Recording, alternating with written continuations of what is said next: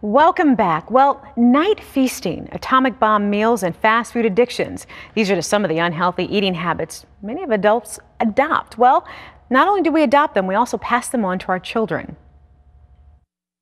Most families barely have time to say hello, much less prepare and eat the right foods, and of course, exercise. Amy Hendel is a health expert. She's helped hundreds of families make lasting changes to lose weight and get healthy, together. Amy's time and money-saving tips can help you create new habits too, so you can stop the unhealthy cycle where it begins, in the home.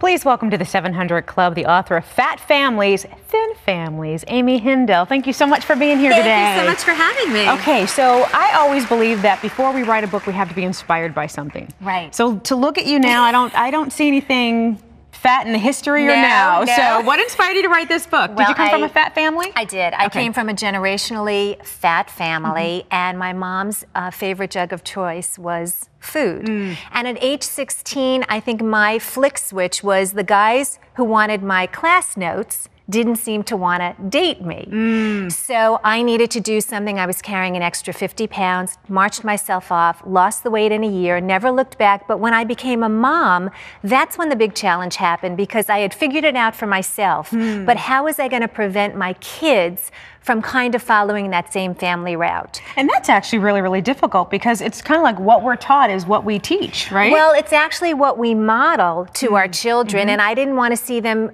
seeing me. I didn't want to have them seeing me doing rigorous dieting. I didn't want to have them seeing obsessive exercising. I had found a pretty good habit, but you know, kids are kids. They need to be shown things. They need to see modeled behavior.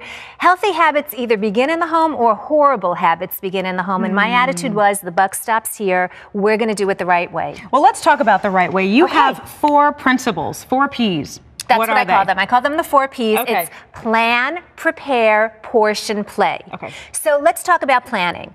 We want to see the family as a team, and that means mealtime is family time. That means families weigh in on menus, and therefore I create this shopping list that is based on menus that the kids weigh in on, and the hubby too. I put my coupons in here, I put my recipes in here, and I go shopping once a week. So this is a big shopping, lots of bulk food being purchased, because I want to save bucks too. Okay. So at the end of the day, the family has voted. When those meals get served and they don't like it, I say, look, there's tuna in the fridge, there's turkey in the fridge, but this is the meal you voted on, and these are the treats you voted on. See, you're an awfully nice mom, because I kind of came from old school time where my mom said, okay, here's the food, God bless you, eat it, and if you don't eat, you will starve.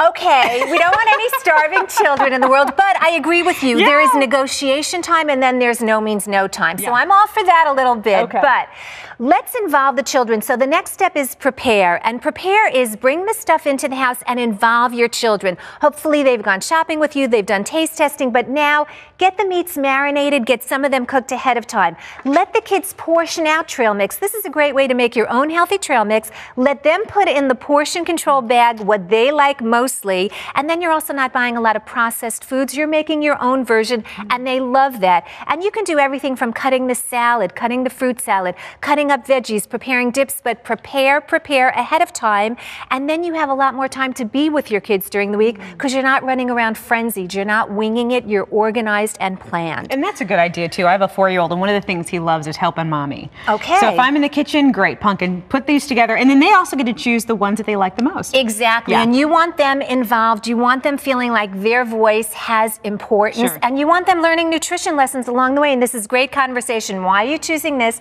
This is high fiber, these are good for you, these are the nutrients. There's a lot of dialogue, but I love portion, and portion means buying things in the correct size, and that's what we did before, but also dipping is great for kids. So when I'm doing portioning with kids, I'm thinking about snacks they can dip. They will become superstars at school if they walk in with a little container of peanut butter and cut up apple, veggies and hummus, or veggies and salsa, or veggies and bean dip.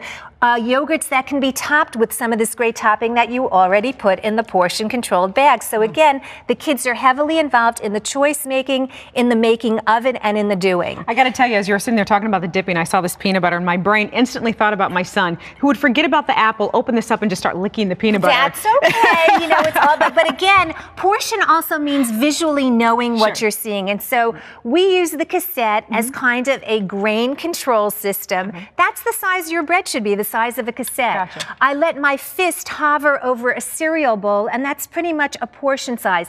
Baseball and pasta goes hand in hand, or small orange.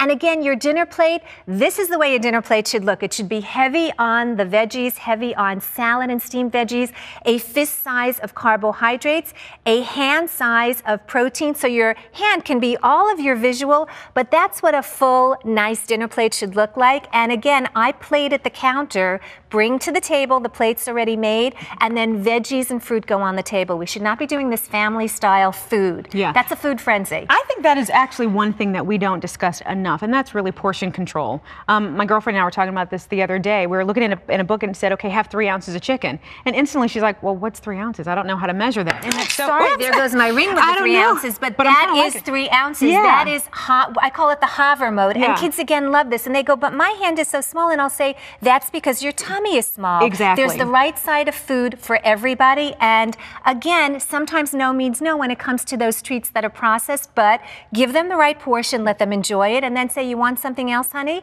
Here's the fruit with the dip. Exactly. Okay, and the fourth and final. The fourth and final is play. And let me just say, my family, from the time they were born into the family, has traveled with me everywhere. We just came back from Costa Rica, which was a heavy hike, adventure, water rafting, the whole 9 yards. But when I talk about play, it's parents modeling the behavior. You cannot sit on your little tushy watching TV and eating bonbons while you tell your children go out and play. It just doesn't float. Yeah. So be smart. Do dancing to music. Take them on excursions to the beach. Do lunging in the sand. Have fun together, but make activity. For every hour you watch TV or you play videos, there should be an hour of active time. Absolutely, for the entire family, which is what I love. I love that. I go rollerblading and my son rides his little bike next to me, so.